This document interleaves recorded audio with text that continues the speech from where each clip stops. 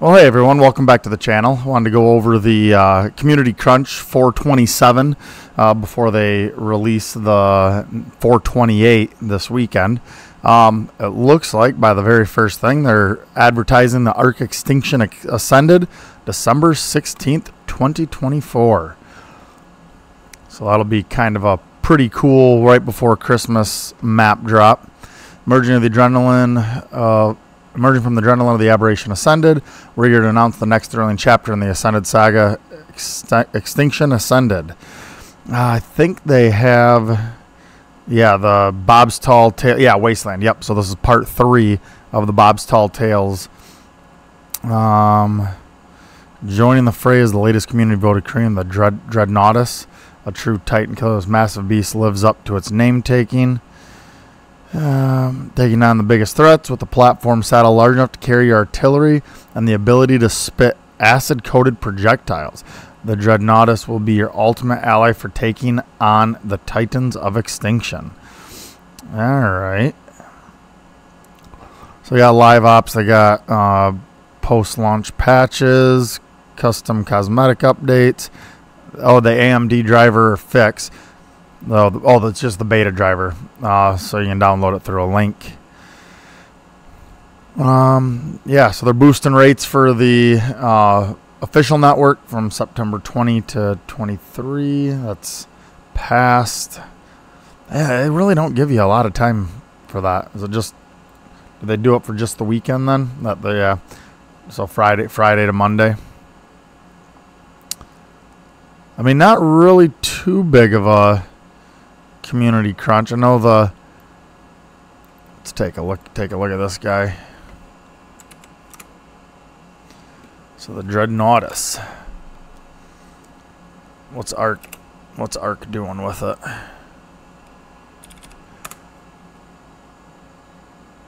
Be the Titan Slayer. Alright. Okay, so here we go.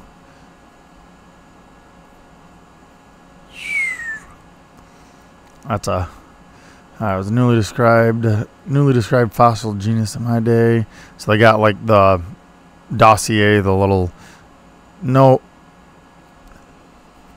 Information is currently unknown because it is unreleased and not yet in the game. So walking mortar, according to his dossier, carry artillery on his back, making it helpful in range attacks. Wonder if this is going to be, able to be used like for cannon raiding or something too. That'd be kind of interesting. For information, the species name. Jeez. Yeah, that'll be a pretty sweet one. So yeah, so it was the Extinction Community Creature winner. Yeah, so they don't really have too much on it, but it sounds like they're gonna have a platform saddle for it. And I'm guessing it's going to probably have a decent amount of health if it's going to be able to take on the Titans. Here, let's take a look at the Community Crunch 387. They kind of go over. I think this is one at 1. Yep. Curse for, newly described fossil. Alright, so yep, so this is the dossier, domesticated. Once tamed, the Dreadnoughtus will gladly shoulder your heaviest artillery and carry it and you into battle. On a platform big enough to earn that Dreadnought name, your walking war machine will swallow boulders or cannonballs to spit back up as acid-coated ammo. So yeah, so I wonder if like you can take those cannonballs. I wonder if the acid-coated is going to do like damage over time to metal structures, maybe. I mean, that'd be pretty interesting. If you're going to war with Titans, it just makes sense to recruit a Titanic creature with a grudge against them. Your Dreadnoughtus ally may go down fighting, but not before softening up the adversary for a killing blow. Best of luck and give him hell for me.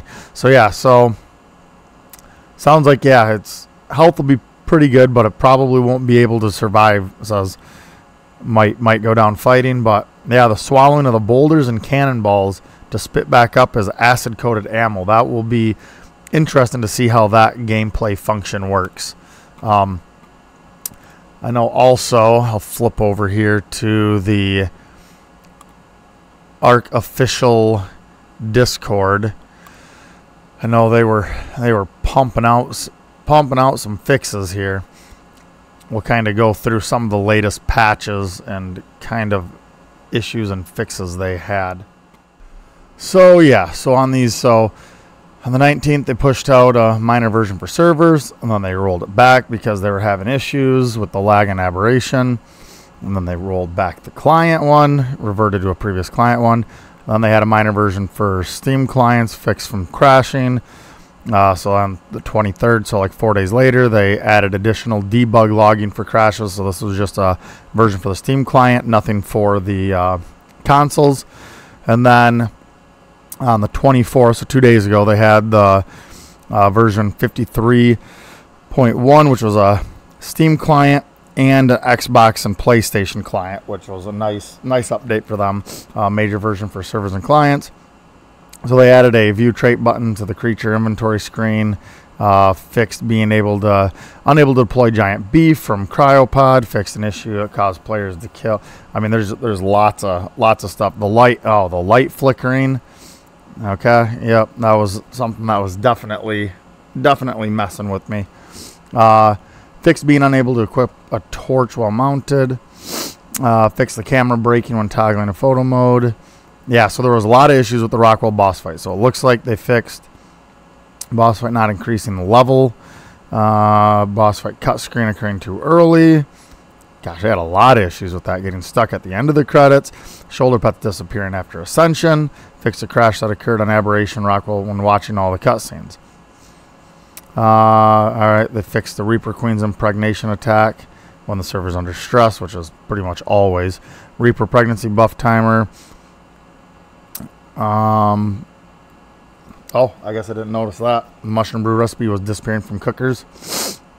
Cosmo's helmet now displays correctly. Scaling position on shoulder of different sized characters. Could over encumber itself in butler mode. Well, that's funny. Zeppelin not taking radiation damage correctly in some cases. Holy smokes. Yeah, they fixed a ton of them. Treasure map spawning in unplayable spaces. Fixed the catapult not dealing damage on multiplayer servers. I wonder if that's the crab. They were having issues with the catapult. You couldn't do damage with the damage of the crab. People were having to use the cannon, which was actually then very difficult because a lot of times it would kill the crab, and it's a lot more expensive. Cryopods disabled in display cases decay when removed after a long time. Fixed camera stuttering when climbing walls with the Megalania. Oh, I forgot about the Megalania.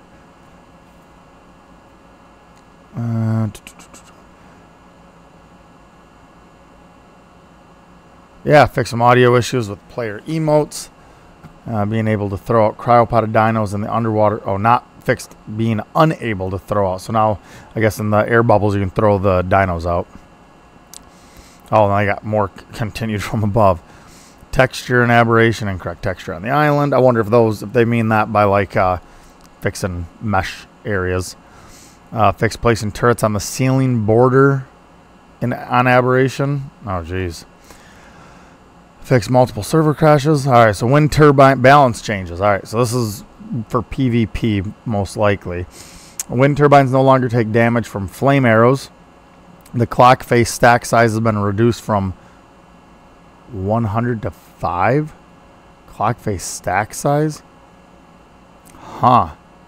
So you must only be able to stack so many of them. Oh, stack size. Okay, no, the stack size. They're talking about how they used to stack 100 in a stack in the vaults. Now it's 5. Okay. Decrease Pyromane's drag weight to 149. Now able to be bolted. That is going to be huge. Pyromane can be bolted now. No way. I mean, I think that's great news for the PvP. Reduced Pyromane's damage scaling by approximately 20%. Okay, so it's 20% weaker. Increased Pyromane's dash cooldown from 6. So they doubled the cooldown timer.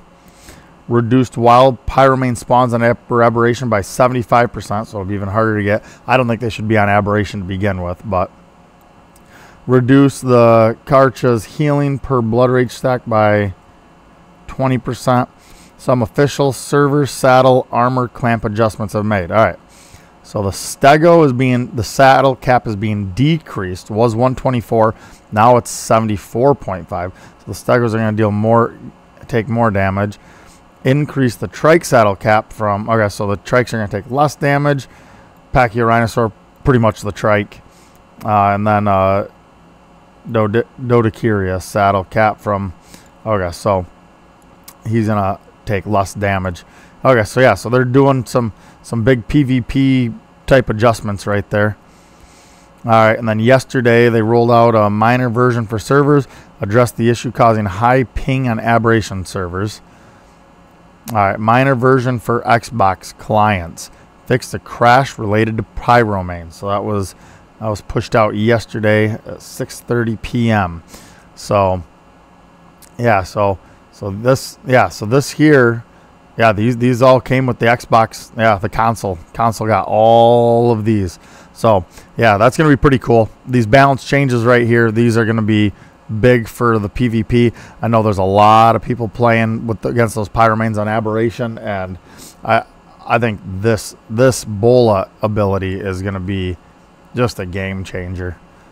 Yeah, the fact that now as someone riding a pyromane, they can get bolted, and they can get bullet and their pyromane bullet, that's going to be huge. That's going to kind of flip the dynamic a little bit on that. Yeah, I'm going to have some more videos coming out, some PvE gameplay and some PvP. We've been playing on Blur's Fibercraft. We've been playing on the old ASE version. Kind of just doing that, kind of a just chill kind of raid and soak and PvP type stuff. And don't know if we're going to play on it for the next season, but for this season, we're kind of playing on it. Afterwards, we might decide to play again on the wipe or rotate to a different type of PvP map. But for right now, that's what we got going. The Your New Home PvE servers are all currently updated. Aberration has been opened up to transfers through all the maps. We do have the plans in the future to add a PvP server mixed in with it, but once again, we just got to get our PvE population up. So if you want to come and join and prep for getting in on that PvP action and earning some good loot and dinos and stuff that way, now's your chance to get in on the server and start getting your stuff together. So you can find all that information down in the info down in the description of the video here. I appreciate your subscription, your likes, and any comments that you have of the next videos. Appreciate it. We'll see you later. Bye.